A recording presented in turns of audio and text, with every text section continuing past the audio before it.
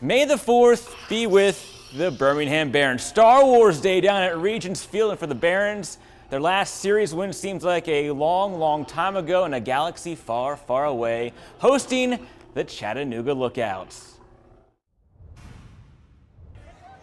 Lord Vader and buddies taking in a ball game. First inning, Birmingham's Lewis Robert is fast. Slow roller. Robert makes the Kessel run in 12 parsecs, but he was left stranded on third. Second inning, Bernardo Flores pitching to Star Killer. Brantley Bell, don't get cocky, kid. You were a Wookiee just a year ago. 1-0 Lookouts. A couple batters later, Flores, Ewoks Chris Oakey, no harm done. Next batter, Colton Dahl rolls into the R2-D2 to get out of the inning.